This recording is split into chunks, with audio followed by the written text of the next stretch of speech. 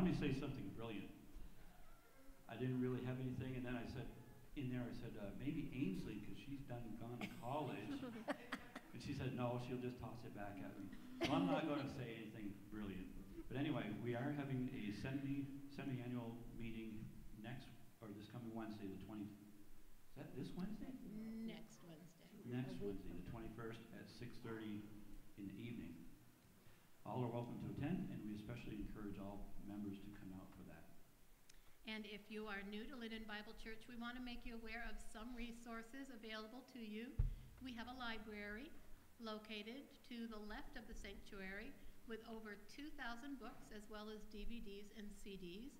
We go by the honor system, so you are welcome to check things out yourself, and please return them in a reasonable amount of time so others can enjoy them. We are really excited about the baptism service coming up on July 30th. If you have never been baptized as a believer in Christ and would like to do so, please see Pastor Joel or Fred. Our next song starts off the worship set with Reckless Love. It says, before I spoke a word, you were singing over me. You have been so, so good to me. Before I took a breath, you breathed your life in me. You have been so, so kind to me. Oh, the overwhelming, never-ending, reckless love of God. Please stand as we sing.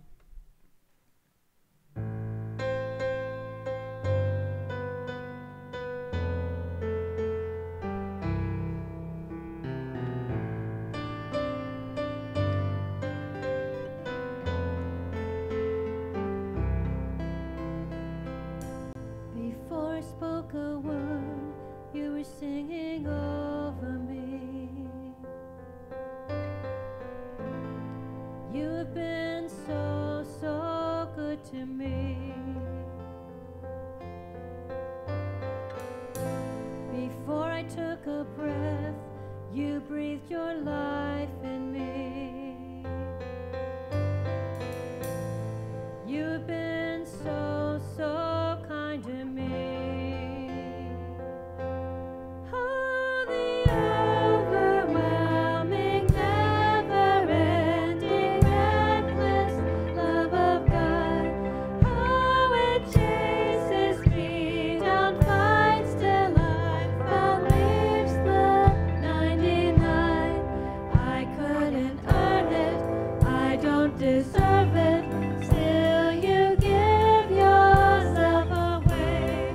Oh, the overwhelming, never-ending, reckless love of God.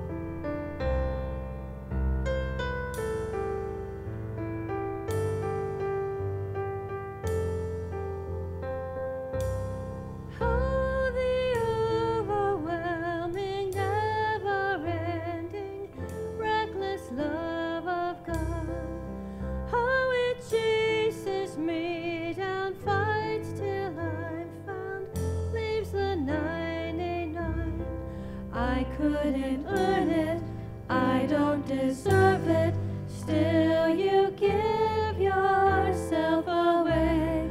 Oh, the overwhelming, never-ending, reckless love of God.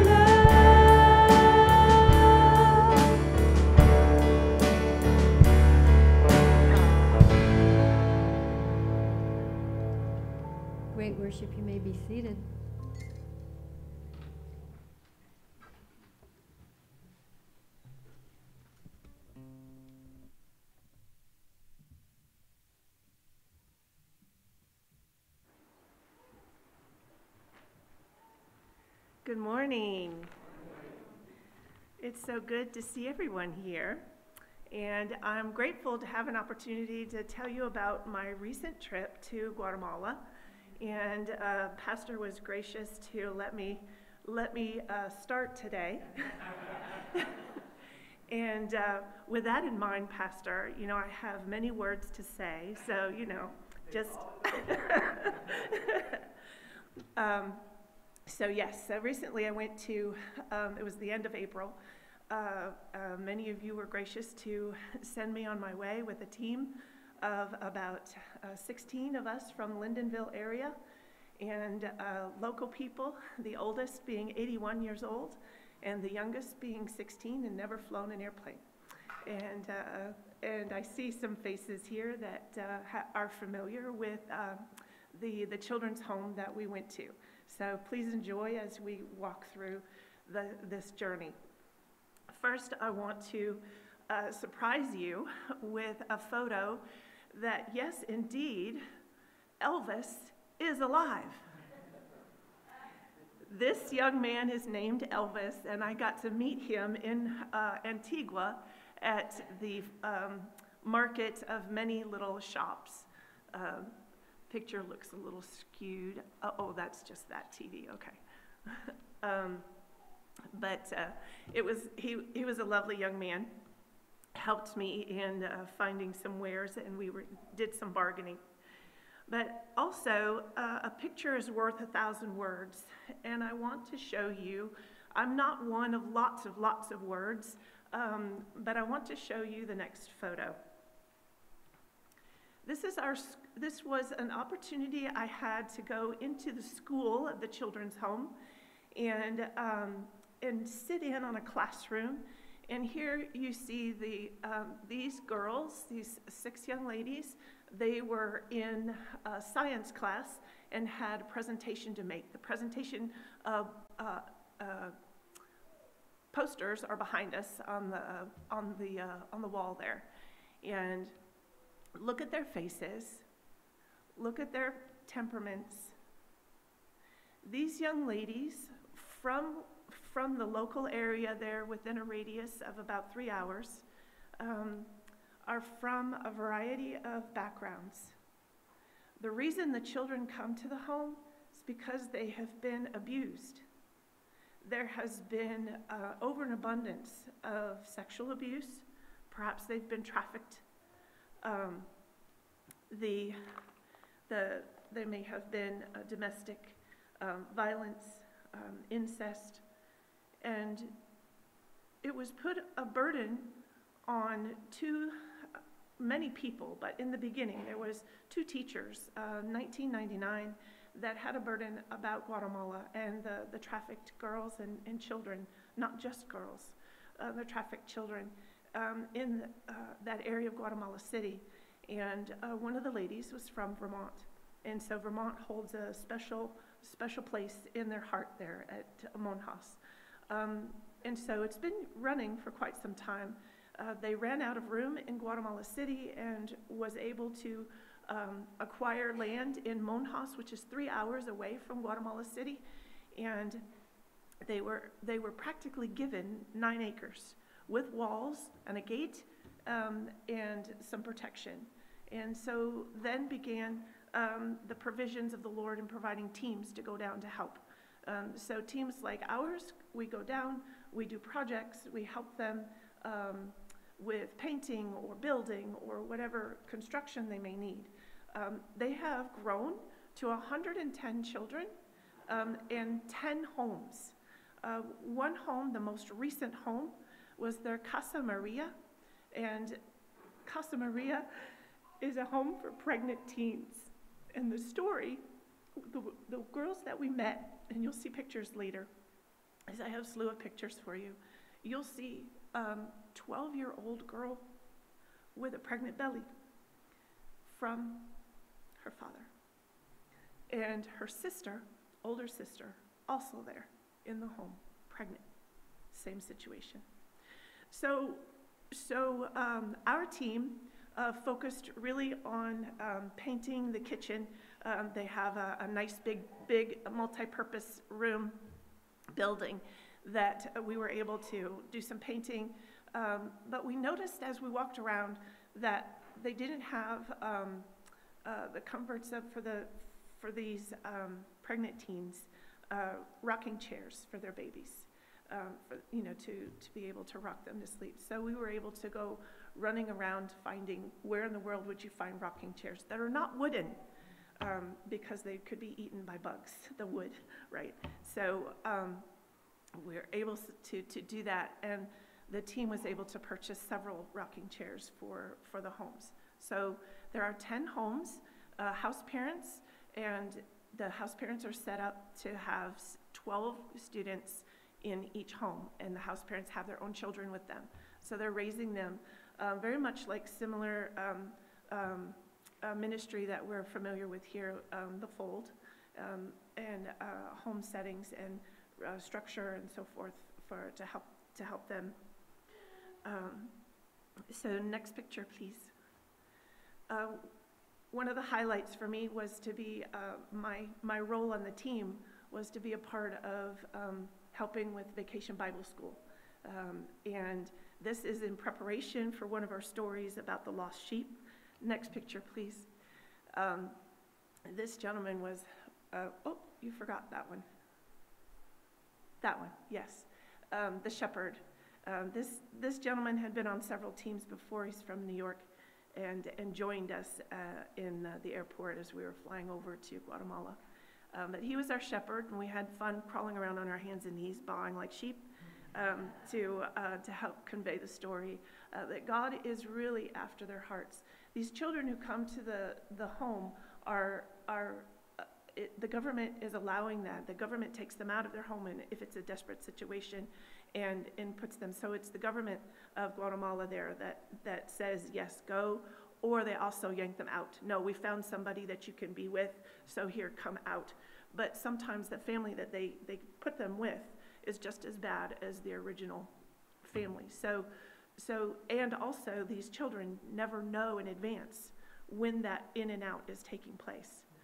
And so the really important thing is for the communication of the love of God and the value of who they are, that truly that God is the Father's heart is seeking their heart, that lost sheep, and helping them come and enjoy the Lord. Next picture, please. This is one of the stops that we were able to make as a team to 1 in a million. There really is very few homes like this in a very large radius, and this is a nursing home. It is a building, just walls, so probably like the size of our sanctuary, with one wall down the middle, girls on one side, boys on the other, and that's it. Beds and their belongings under their bed. It is very, very sad. The elderly are truly treated like nothing. So it was a value to me to be able to go. And I could not keep my hands off of the elderly. We pulled them out of their rooms and out of the building, and they had this little hut that we gathered, and we gave them snacks, and we sang songs, and we did silly things just like we would at a Vacation Bible School, right? So it was right up my alley, being silly and waving my hands and hugging and loving on these elderly people. Next photo, please. The other program that they have as an umbrella to this project is Redeemed Women. Redeemed Women is a program for widows of all ages. The youngest widow that we saw was 19 years old, and she had 2 children. But this project was helping her go through school, finish her schooling, so that she could be one of 2 things, which is very popular for women. Surprise this, a police officer or a nurse, right? Very interesting to be a police officer. That's a common thing. But she was so excited, and she was doing extremely well. And our pleasure was, you can see the basket of food in front of us there, standing there. We were able to go into Monjas Market and had a list of staples that were possible to buy, and we just did the buying and filled those up and then were able to deliver them. So no basket was the same. It was just one of those fun God things. And the next photo, please. My other joy was we had 2 vacation Bible schools to provide. This one was for a remote church. The project likes to reach out to churches to find, not only to support, but also to gain awareness, and that perhaps would take children for them to care for them if they could place children in families, right? So this church was very close to the border of El Salvador, so we had to travel quite some distance to get there. And but my joy was to be able to share the story of the wedding banquet. We have brothers and sisters all across the globe that we will get to meet and greet and fellowship with and be in the presence of the Lord together. And so that was the joy of being able to share that. And a fun, silly song, an old song that goes along with the passage. No, no, I cannot go because I have all these busy things I have to do. No, no, I cannot go, right? And so we were ensuring the children to make sure that they say, yes, go, and be a part of the Lord's family. So the rest of my words will be in a gallery of photos. And I just briefly want to say that Guatemala, Monjas is the name of the town. It's perhaps like a town like Lyndonville, with Guatemala City being as far away as maybe Burlington, right? Maybe a little bit further away than Burlington. Maybe even, probably like Montreal. Guatemala City is kind of like Montreal. And then Monjas would be like coming here, a small town. The opposite of us, their hills, they do have lots of hills and valleys. Their hills are all terraced because, yes, people want to go to the hills. Not really. That's the poor families. The poor families go to the hills. Opposite of us, the rich families are in the hills hiding, right? But the poor families go to the hills because they're pushed out of society. They're pushed out of land, and they're the ones that are walking this way because they have to walk up and farm and till all of those terraced hills. So you see lots of terraced hills in the farmlands. But the project is named James Project after James 1:27, where it says, "Religion that God our Father accepts as pure and faultless is this, to look after orphans and widows in their distress and to keep oneself from being polluted by the world." Started as a children's home called The Shadow of His Wings. They've added Brighter Futures, which is an education program. They have their school on campus. They have a preschool through junior high. And then they also sponsor off-campus for those that can continue their education. So some children they see on a longer basis, and some they see maybe only in months. And sometimes they get children delivered to their door because they've just been born and they don't want them. And in that case, those are the only children that can be adopted from the children's home, right? And in the past 6 years, there has been 5 of those young people. Then they have the Redeemed Women's Ministry Program, the Widows Education, Job Training, and Startup Business. All of these you could sponsor as a team person.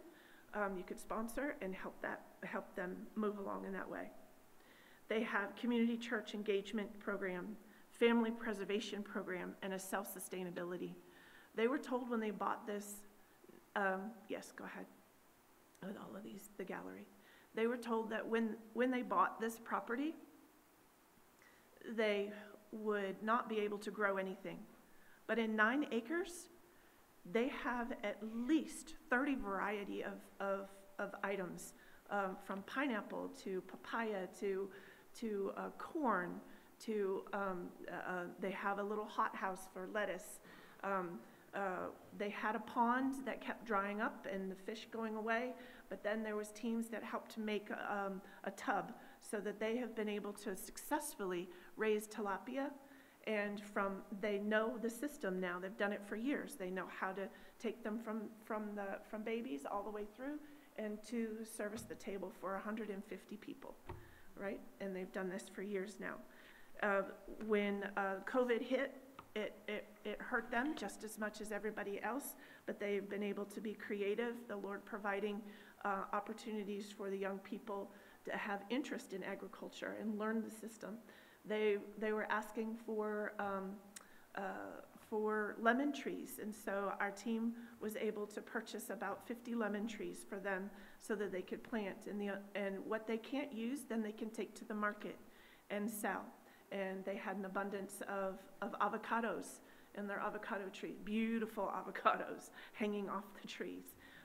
Their coffee, I came back with a little bit. It's precious stuff, so you can only come back with a little bit. But they have coffee beans right there. They have, people were able to just stand in awe of all the different things that they had there. So enjoy the gallery. Thank you so much for supporting me in going. It was a blessing. They are going again in February of next year if you're interested in going again. And sometimes there are other teams from other churches in Vermont that end up going, so you could go twice a year potentially. So enjoy the gallery.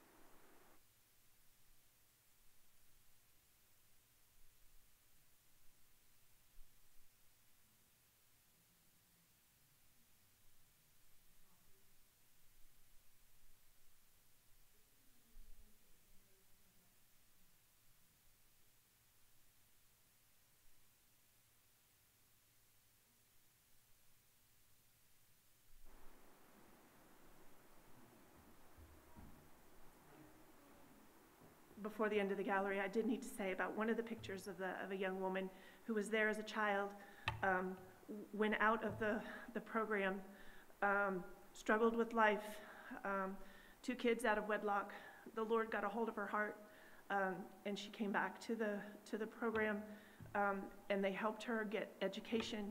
She is now a lawyer, and she is back with the program, and she is the lawyer advocate fighting for these children before and after they leave the program. So some wonderful, wonderful stories. The other blessings of being a part of a team going down is that the team ends up melding and interacting and being in beautiful fellowship with one another, challenging us from being just content with where we are to really look past our routines. Yep, a kitchen, typical kitchen. So many wonderful connections and fellowship. 2 of our men that came with their wives on the trip were reluctant in coming. Their wives are bringing them. They were boohooing and just in awe of the lives that were being hurt and mangled and just fell in love with these pregnant women and their situations, and wanting their father's heart came out in full force. And surprised by one of the kids they didn't really interact with, that was just crying boo-hoo, boo-hoo, boo-hoo when we were in our last day there. Just the effects. So if you do get a chance to go anywhere, please consider going to Guatemala.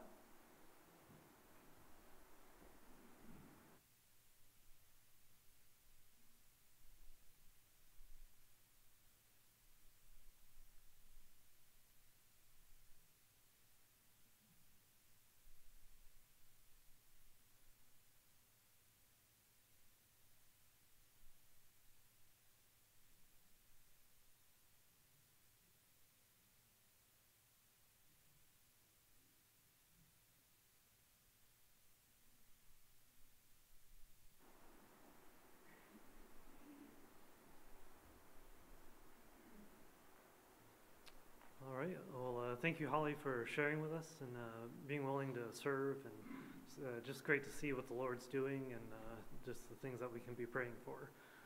So let's go to the Lord in a word of prayer now. Lord, we thank you for today, and we just thank you, Lord, for your goodness to us and how you care for us. We thank you, Lord, that we can gather here today as a body of believers and come to worship you, Lord, and just thank you, Lord, for Holly and just this trip she was able to go on, Lord, and how you're able to use her down there, Lord. And we just pray, Lord, for these teens and children that have suffered abuse, Lord, just that you would work greatly in their lives and bring healing and restoration to them, Lord, and pray for your protection over them. Also pray, Lord, for the elderly there, Lord, that have been neglected, Lord. I just pray that you'd continue to bring people along, Lord, that would minister to their hearts and show your love to them. And just pray for your continued provision for these ministries down there, Lord, that their needs would be supplied. We also pray, Lord, for Connie Sharon, who has been hospitalized in the ICU with some breathing issues, Lord. Just ask for your protection and healing over her, Lord, and just that you would comfort her while she's there and that she would have a quick recovery. Also pray for Norman Lovell and Mark Goodwin, Lord, for their the health issues that they are facing, and just pray that you would be their strength and their rock, and just pray, Lord, for whatever healing you would provide there, Lord, that you would do that, and but just especially that you would comfort them and give them peace during these times. We also pray, Lord, for Ukraine, Lord, and just the struggles they have faced, and thank you, Lord, for the reports of how you have used that to draw people to you. But we pray, Lord, that you would turn back those that are attacking them, and that they would repent of this evil, Lord, and just pray, Lord, for supplies to continue to go out to Ukraine, and that you would just help the people there, and just that you would bring peace to their country again, Lord. And we pray, Lord, for the message now and for Pastor Joel, just that you would speak to our hearts, and that we would receive, Lord, the words that you have for us, and that we would go forth and live lives that are honoring and glorifying to you, Lord, and that we'd be prepared for this world that we live in and the many challenges we face. And just ask, Lord, that you would give Pastor Joel your words to speak, and just ask your blessing on the rest of the service. In Jesus' name, amen.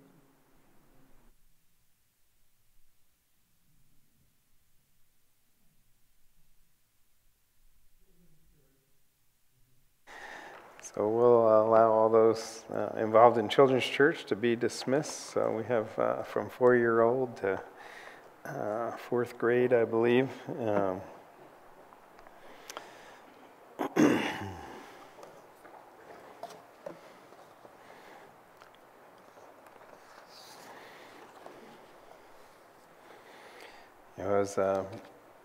As I was looking at those pictures, Holly brought back a lot of memories. We went there, I was thinking 16 years ago. Seems like forever. And that picture of the widows and the food you brought her kind of became a family story for us, as we did the same thing. And the widow that we brought that food to said, God bless them 100-fold. And we got home, and when we came into our house, we knew we had no food or anything there. We'd have to go to the grocery store in the morning, and our whole island was filled with food from you folks, and we were like, blown away. And then my youngest son remembered, it's what the widow prayed. It's what the widow prayed. And so you never know the kind of experiences you have. And praise God for you guys and the team and all that you were able to do there. Well, I'm going to continue probably this Sunday and next Sunday. Next Sunday's Father's Day. And I'm looking to finish up this series on a beautiful design, God's blueprint for marriage and the family, and focusing in these few weeks on child rearing, and today I'd like to speak about Christian training in the home. 2 weeks ago, when I did the last sermon on this, we talked about a child's responsibility in the home from Ephesians 6:1-4, and concluded with that exhortation in Ephesians 6:4. For fathers, do not provoke your children to anger, but bring them up in the discipline and instruction of the Lord. The big question is that sounds like a great goal, and it is a goal. It's a biblical goal to bring our children up, to nourish them literally, or rear them tenderly, or nurture them in the discipline and instruction of the Lord. But how do we actually go about doing that? That can be a daily challenge for parents. I was reminded of that when I read this story this week. A couple with 3 children waited in line at San Francisco's Pier 41 to purchase tickets for a boat trip to Alcatraz. Others watched with varying degrees of sympathy and irritation as the young children fidgeted, whined, and punched one another. The frazzled parents reprimanded them to no avail. Finally, they reached the ticket window. 5 tickets, please, the father said. 2 round trip, 3 one way. Sometimes we feel that way as parents. It's great to talk about it in theory, but in the reality of life, it can be much more difficult. We can remember as parents, and I'm sure those of you with young children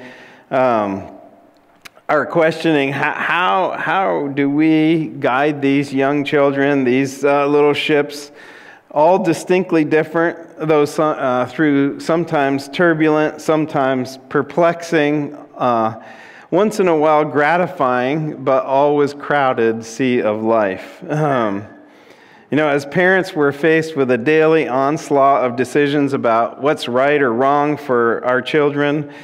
What are we doing or not doing that we should be or shouldn't be? Where do we draw the lines in this area? What responsibilities is this child ready for? And why in the world does this kid act or feel or talk the way they do?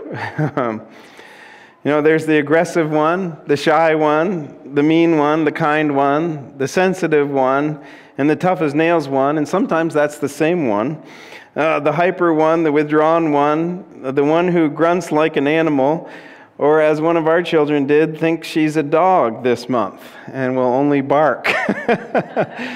I had to laugh this week as that daughter, who now has 3 dogs and 3 children, the big crisis this week in their family was one of the dogs got really sick and they thought it was going to die. And they took it to the vet, couldn't figure out what was going on.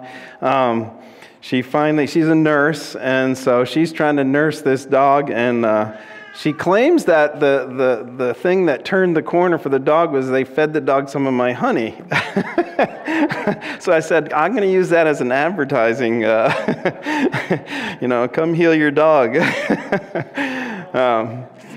It's just, we're juggling a lot, and sometimes parenting can feel like a zoo.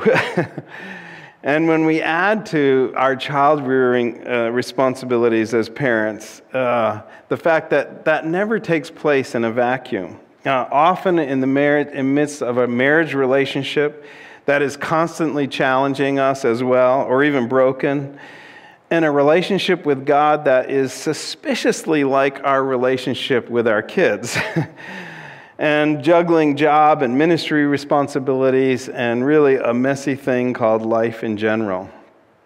It's really enough to drive you crazy, or hopefully drive you to your knees.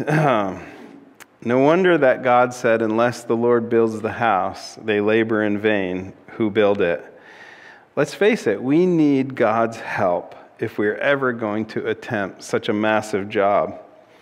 And fortunately, God has given us some instruction from His Word. And this morning, I'd like to look at a few biblical principles, some foundation stones, some markers along the path to guide us along God's path of raising our children. The first principle we need to come to grips with is, what is our job as parents? Last Sunday, we spoke about our primary purpose in life being to glorify God and finding our greatest desire in Him, our deepest desire of our heart. And one of the ways we do that, and we mentioned this, is to engage in His mission for our lives, namely to make disciples and make that a priority of our lives. And parents, the most important discipleship ministry you will ever have is the discipleship ministry of your own children. A disciple is literally a learner or student, and we are to disciple our children to be followers of Jesus just as we are. And you know, there's a basic command when Christ called His disciples, and it was pretty simple. Even a child could understand it. Follow me. But that command is huge in its implications. It's follow an unconditional commitment, me to a personal relationship with Jesus Christ Himself. So in nurturing our children in the discipline and instruction of the Lord, we have to begin with nurturing them toward a relationship with Jesus. And since salvation is literally a gift from God, praying for our children to come to trust Jesus as their Savior and Lord becomes a primary responsibility for us as parents. You know, I can remember as a dad, when we were raising our kids and we were praying all the time for them to come to know Jesus themselves and have a personal relationship with Him. And you know, our oldest son came to know the Lord, and our daughter came to know the Lord, but our third son, he seemed real resistant to that. And his brother and sister were very concerned about him. They were evangelizing him all the time. And they were telling him, if you need to get saved so that when you die, you'll go to heaven. And it finally came out in a conversation one day that his understanding of that was, in order to get saved, I have to die. And it was, aha. And he did come to know Jesus Christ as his Lord and Savior. And you know, there was a sense of peace and joy for Christy and I in our lives when that happened, because we had that sense that it really doesn't matter whatever else happens in life. We're going to see them again in heaven, no matter what. And there was a great peace and a great joy. And sometimes we had to go back to that and say, it's all going to be good in the end. Well, what really is Christian training? The nurturing of our children doesn't end when they become followers of Jesus.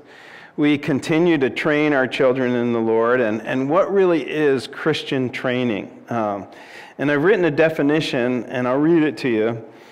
Christian training is loving discipline and instruction designed to teach our children to live wisely by understanding who God is and what our responsibility to Him is, so they might experience God's blessing and ultimately bring glory to Him. So I'll read that again. Christian training is loving discipline and instruction designed to teach our children to live wisely by understanding who God is and what our responsibility to Him is, so that they might experience God's blessing and bring glory to Him. In effect, Christian training is education in godly living. So as parents, we need to understand we're in the education business.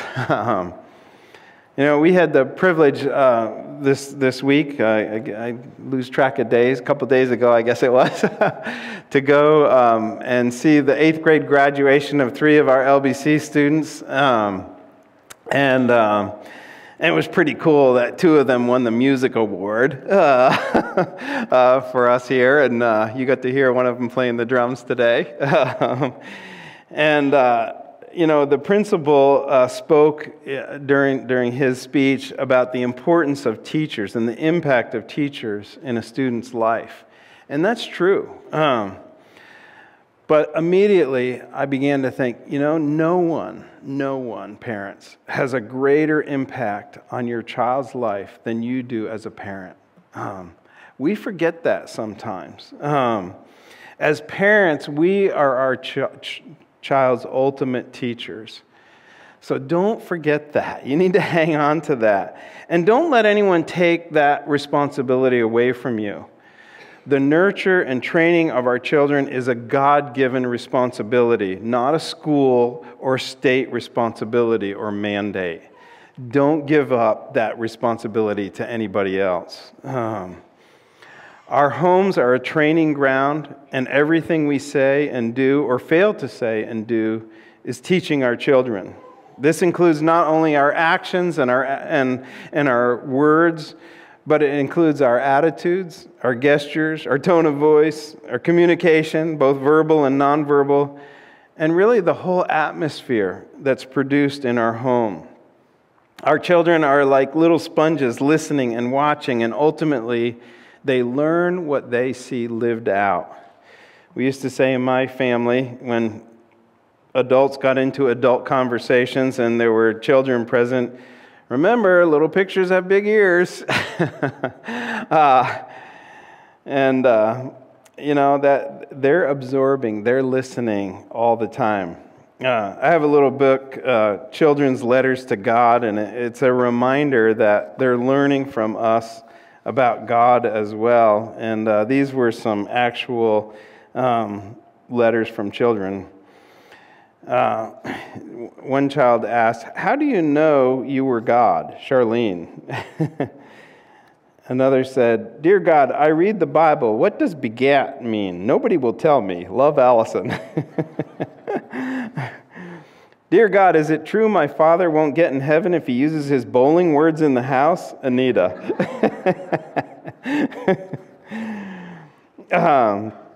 "Dear God, I went to this wedding and they kissed right in church. Is that okay?" Neil. "Dear God, is Reverend Coe a friend of yours or you just know him through business?" Donnie. "Did you really mean do unto others as they do unto you? Because if you did, then I'm going to fix my brother." Darla. Here's one. "Dear God, thank you for the baby brother, but what I prayed for was a puppy." And this one, "Dear God, I bet it is very hard for you to love all of everybody in the whole world. There are only 4 people in our family, and I can never do it." Nan. "And dear God, I didn't think orange went with purple until I saw the sunset you made on Tuesday. That was cool." Eugene. Our children are taking it in. Our children are listening. Our children are watching, parents. And so that it is incumbent on us that we be role modeling and discipling them. As parents, we can get focused on our responsibilities, and they're great, to provide food and clothing and a home for our children and lots of other things. And we can forget in the process that we're in the education and discipleship business. We're not only nourishing their bodies, we're nourishing their minds and their hearts as well. Let me just say a few things about that training process. Training takes time. I'm not sure that I think there's really anything such as quality time. We always want that. We want quality time with our children. But our children just need our time. And unfortunately, we can't schedule teachable moments with our children. We just have to be there. I applaud those of you who are able and can choose to stay at home as stay-at-home moms. That is a sacrifice that you will never regret. And I know as we look back, that is something we are so glad that we were able to do. And not everyone is able to. And dads, what about your schedule? Are you making it a priority for you to be there with your kids and to be engaged when you are? Are you leading spiritually in your home with your kids? Are you praying for them, teaching them as you do things together, modeling time in the Word, and teaching them God's Word? Training takes time, and our children need our time as a priority. I will also say that training never stops. And you know what? As parents, we're the example. You know, I remember when we got our first dog, and our neighbor up the street, John, was a dog trainer, and we were having a lot of trouble teaching this dog, you know, and he reminded us, you're always training the dog. So it kind of doesn't work if Dad comes in and tells the dog can't do this and can't be on the furniture and this and that, and then other people in the house are letting the dog get away with murder. You know what? We're always training the dog, and we had to learn that. We didn't learn it very well, but we tried.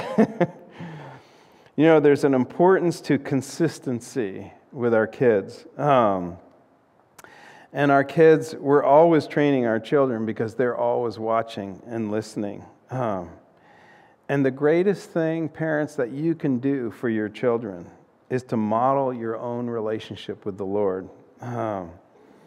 Do they see that you love Jesus more than anything else?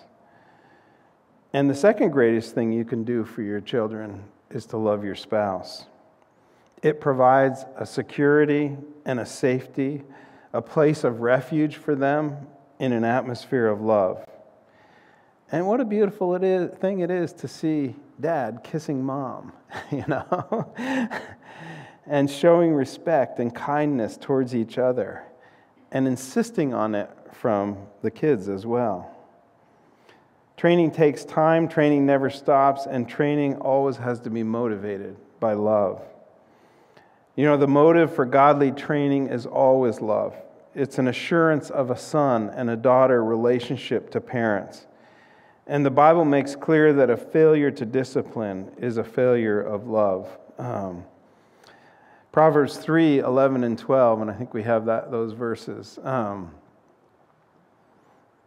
says, "My son, do not despise the Lord's discipline or be weary of his reproof."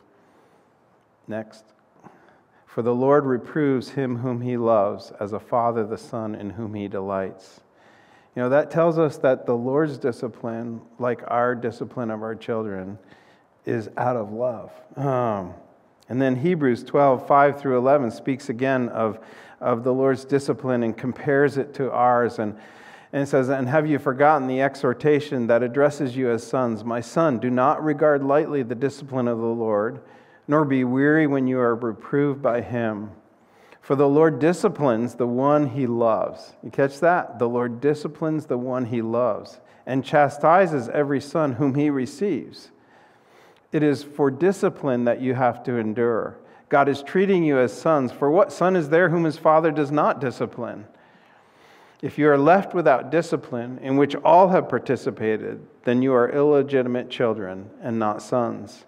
Besides this, we have had earthly fathers who disciplined us, and we respected them. Shall we not much more be subject to the Father of spirits and live? For they disciplined us for a short time as it seemed best to them, but he disciplines us for our good, that we may share his holiness. For a moment, all discipline seems painful rather than pleasant, but later it yields the peaceful fruit of righteousness to those who have been trained by it. What a great statement on God's discipline mirroring and our discipline as parents mirroring God's discipline, and for the same reasons. In Proverbs 13:24, do we have that one? Yeah. "Whoever spares the rod hates his son, but he who loves him is diligent to discipline him." We'll talk a little bit more about those ideas of discipline in the book of Proverbs. But there are two books in the Bible that have a lot to say about training our children, and they are the book of Proverbs and the book of Deuteronomy. And one of the things they teach us is the goal of Christian training. Now, it's interesting, the book of Proverbs is a father's instruction manual in wise living to his son. In fact, I was noticing that in the first 7 chapters, after an introductory purpose statement, each of the first 7 chapters of Proverbs begins with an appeal, my son or my sons.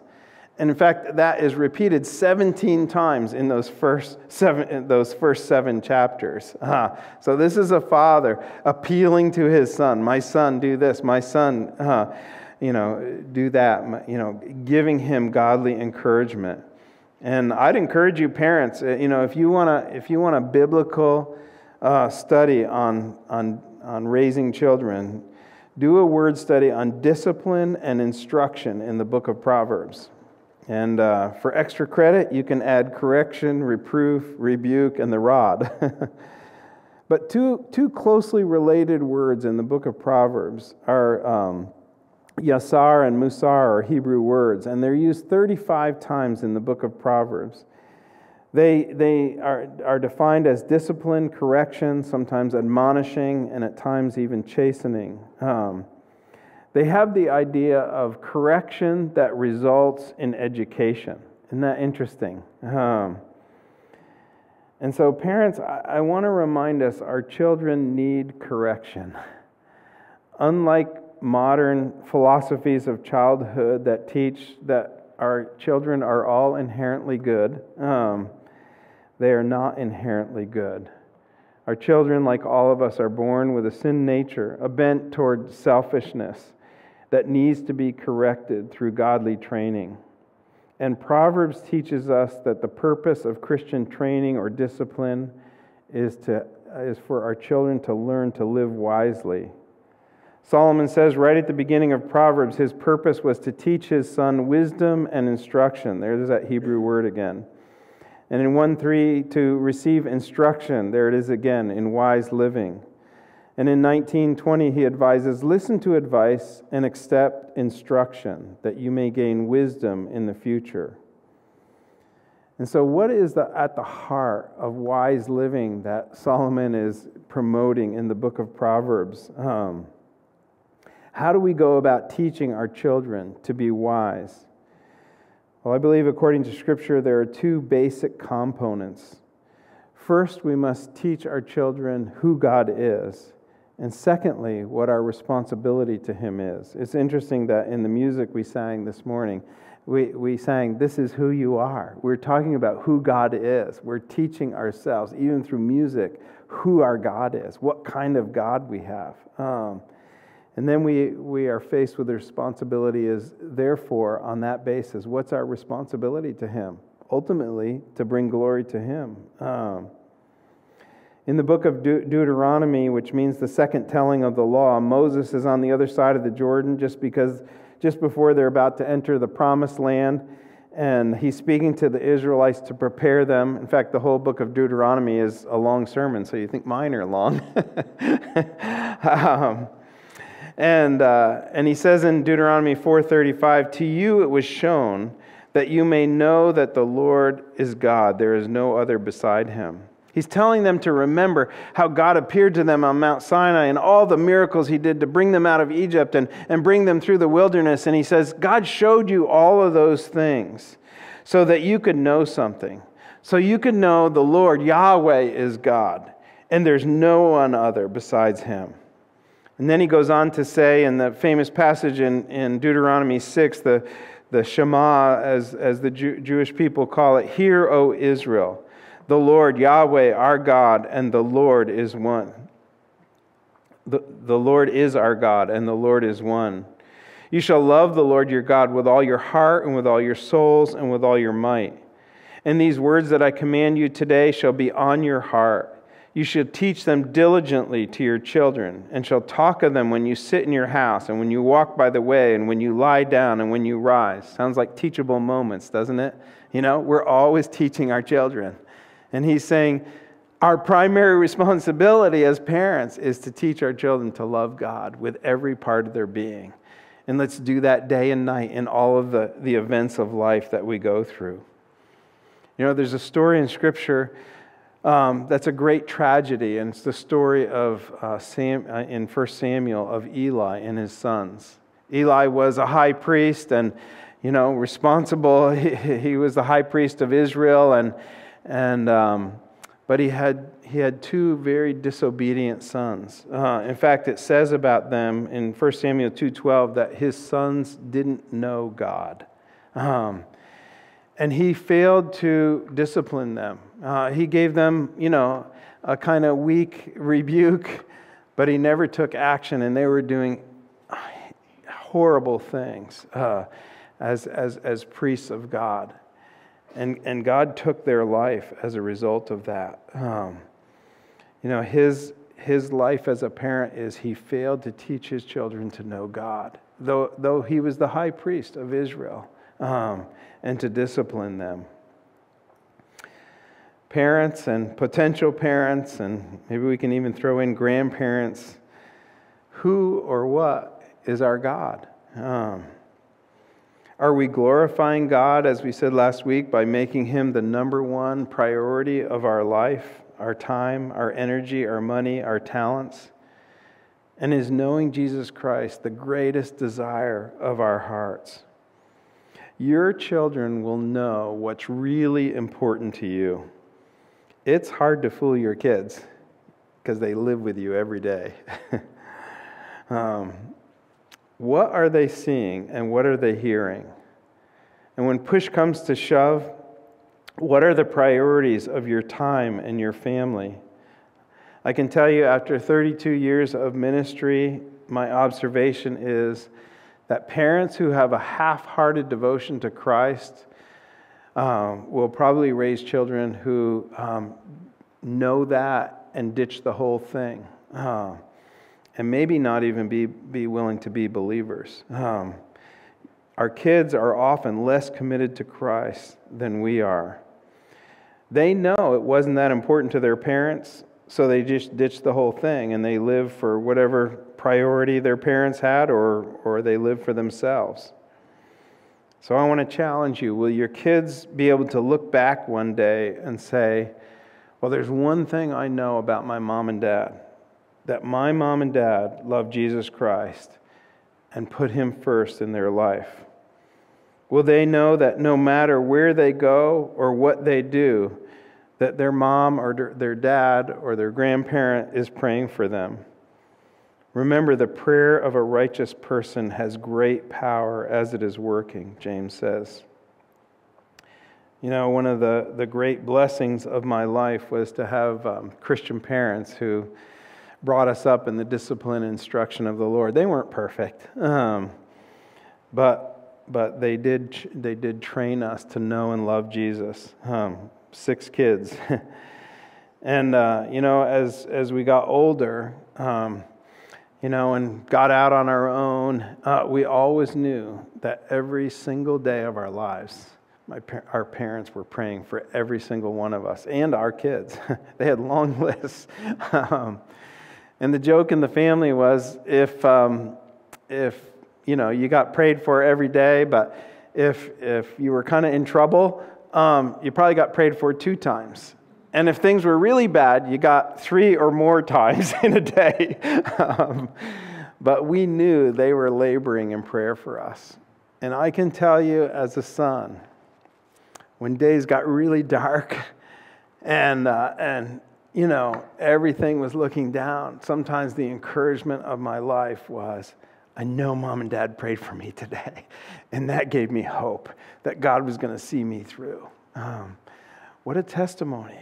Wouldn't that be great for that to be the testimony of our lives? That I know my mom and dad are praying for me today. I know my grandma and grandpa are praying for me today. And I know they're not going to give up. And I know they're going to pray me through this. And we're challenged to try and copy that example. Well, what does this responsibility to this instruction that God calls on us to give to our parents include? I'll give you a little trailer for next week. The instruction of love, the instruction of fear, a fear of God, and the instruction of obedience, among other things. So let's pray. Father, we thank you that we can call you Father. We thank you that you loved us enough to send your Son to die on the cross for our sins. Thank you that you have modeled for us what it means to be a good Father who loves us, who instructs us, and who disciplines us. I want to pray for our parents and our grandparents here today, Lord, just that that you will enable them, encourage them, challenge them, and help them to raise their children in a way that that honors you and glorifies you. God, we don't know how to do it. We need help every day. And so I just want to lift up our parents to you, and I want to lift up our children to you, Lord. You have blessed us in this church with lots of children, and I want to pray for them today. Lord, I want to pray that you would speak into their hearts, that you would draw them to yourself. I want to pray, Lord, that you would help us to be able to help these parents to bring them up in the nurture and admonition of the Lord, the nurture and discipline and instruction of the Lord. And give us the courage to be the parents that you've called us to be. And help us to put the priorities in place in our own lives to model that to our kids.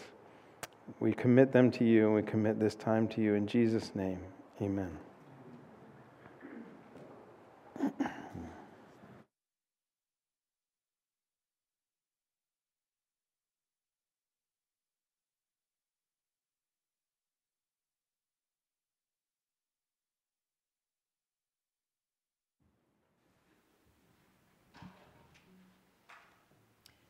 So please stand and sing with us, Stand in Your Love. We're going to let Joe start. Fred, oh, here comes Fred. Okay, we weren't sure. He was in children's church, so we weren't sure if we'd have him or not.